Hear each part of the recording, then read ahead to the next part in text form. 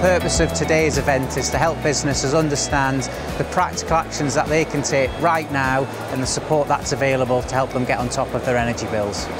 Today's event is exactly what we need because it's trying to spark ideas, trying to start action. The energy crisis is really bringing it to the fore. It's now a matter of business survivability as well as planet survivability. We produce battery energy storage systems solely utilising second life electric vehicle batteries.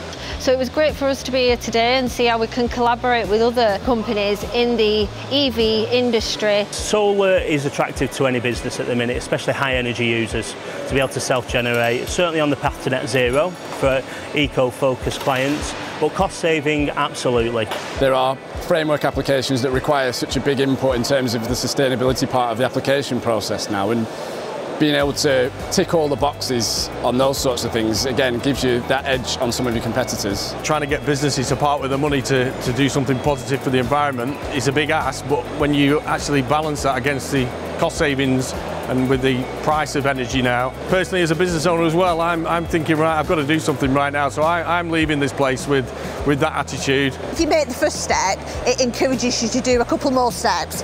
So my first step was getting my EV, my second step was changing my tariff, my third step was getting a smart meter. If it's a big business or just a domestic user like me, it's just making that first step. You know, there's 55,000 businesses in Lancashire and we need them all to be on this front foot and we're there to help.